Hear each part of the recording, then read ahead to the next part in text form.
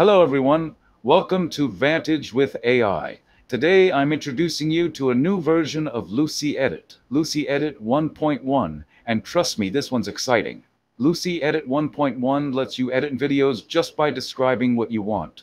Want to change someone's outfit? Add an object? Improve lighting? Transform a whole scene? Just type your idea, and Lucy does the rest. The best part? It works fast and doesn't need a powerful high VRAM GPU. Even on a modest setup, it still gives you clean, smooth, high-quality edits. In this video, I'll show you what Lucy Edit 1.1 can do and how you can start using it right away. Let's jump in. Now let's quickly go over the models you'll need to run this workflow. First, download the Lucy Edit 1.1 model in .safe tensors format. If you're working with very low VRAM, you can switch to the GGUF version instead.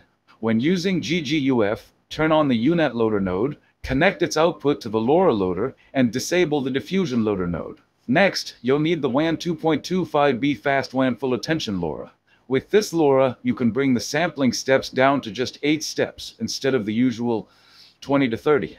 After that, grab the UMT XXL clip text encoder. This handles your text prompts and helps Lucy understand exactly what you want. And finally, for the VAE, you'll need the Wan2.2 VAE, which takes care of decoding the video frames cleanly. All the download links for these models are included directly inside the workflow and also listed in the video description below, so you can grab everything you need with ease. And of course, if you're enjoying videos like this, don't forget to like, subscribe, and turn on notifications so you don't miss future updates. Now that we've covered the models, let's take a quick walk through the main sections of this workflow, so you know exactly what each part does before we start running it.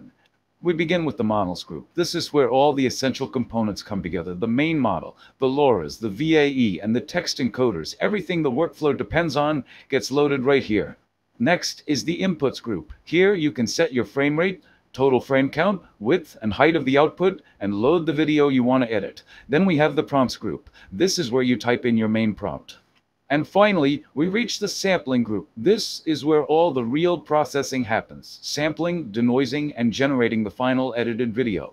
Alright, now that the workflow is set up, let's quickly go over the tests we'll be performing with Lucy Edit 1.1. First test, change an article of clothing. Second test, change the complete outfit. Third test, replace a character in the scene. Fourth test, replace an object in the scene. Fifth test, add an object to the scene. For our first test, we'll be using this video of a woman walking on the street while sipping her drink. In this test, we're going to change just one piece of her clothing, her overcoat. To do that, we'll use this simple prompt. Let's run it.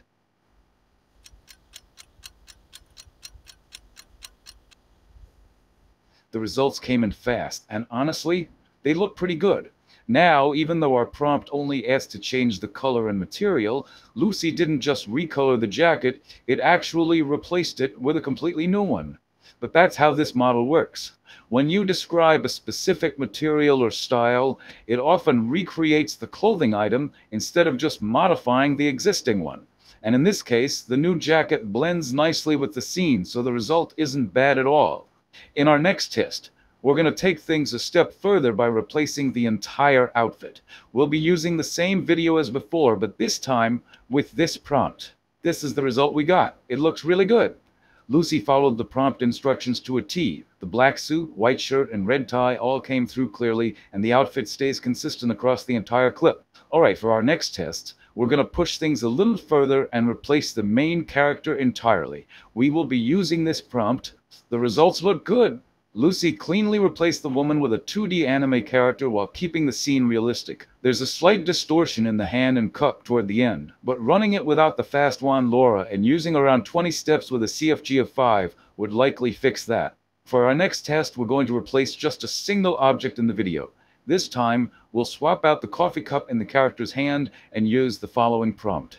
It seems like Lucy Edit doesn't want our character getting fully drunk, because instead of a wine bottle, it replaced the cup with a glass of wine, but honestly, the edit still looks pretty good.